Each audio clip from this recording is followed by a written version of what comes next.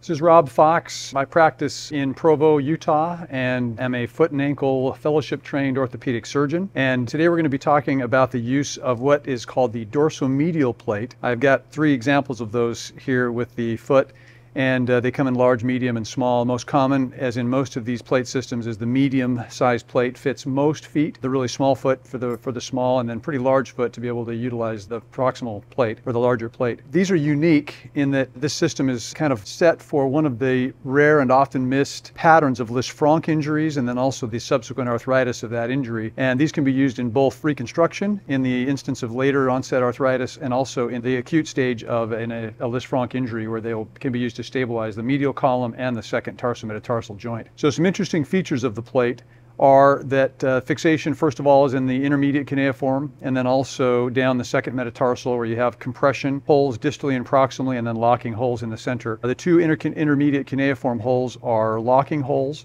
And then the unique component of the plate is this allows us to wrap around, capture the medial cuneiform, and then be able to shoot a home run screw into the base of the second metatarsal through the more distal hole of the medial side of the plate.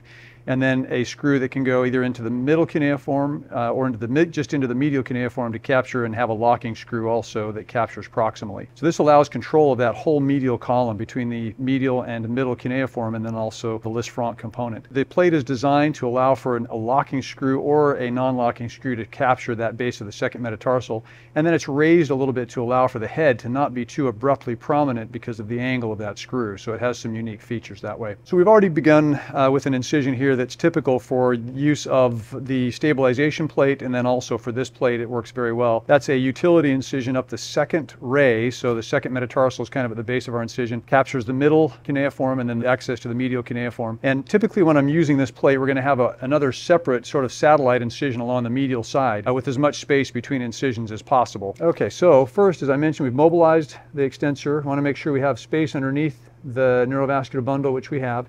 And then we want to have space underneath the soft tissue envelope to get that plate up and around that edge of the medial cuneiform, of course protecting our anterior tibialis. So I've got a little space there, and I'm going to make sure that I have access to that through our medial incision. So our medial incision over here allows me to be able to slide a clamp up underneath and be able to make that space available for the plate. So we're going to select the medium-sized plate, which, as I mentioned, is the most common plate. We'll slide it first under the extensor envelope and then under the neurovascular bundle, making sure we protected both. And then we'll bring that plate down. The best way to kind of position the plate is to find your second metatarsal, position it centrally in that, and then we've already got our joint kind of checked here, or at least we've opened it up to be able to see where that joint is.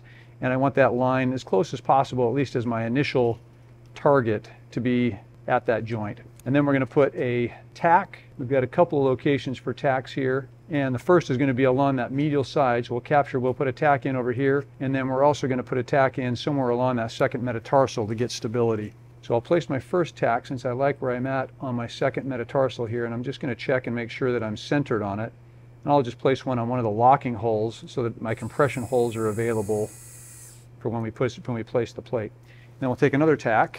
And then this one, if we can, we're going to kind of look and see if we can capture it on the medial side. So I'm going to find that tack hole, and then we're going to fire a tack through that. Great. So now I've got our plate positioned. Now we'll take an X-ray and make sure we like all of the borders of where that plate is placed. This is our lateral image after tack placement. We're flush on the top, and then our little frog eyes are well away from the proximal joint.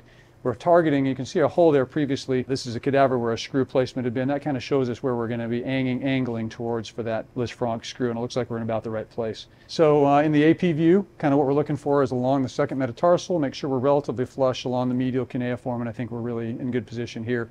And the angle of that screw is going to be pretty much right towards the base of that second metatarsal, so that looks really good. And then our last X-ray, I think, is the oblique. I always like to take an oblique X-ray just to ensure that that lateral side is preserved and that we're sitting kind of directly on that intermediate cuneiform.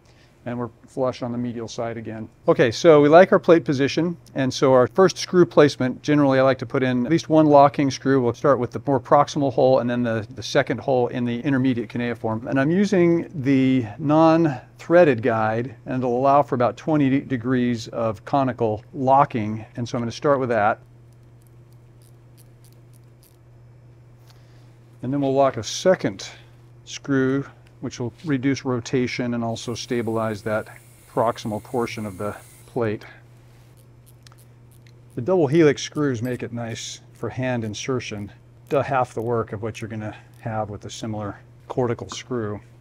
Okay, once we're stable there, then we like to compress the second metatarsal in most situations. Now, at this point, we're just going to fill in screws. We've got one locking screw proximally on the medial side, and then we have two locking screws we can place on the distal end of the plate. And those, of course, can take both locking and non-locking screws, again, based on surgeon preference.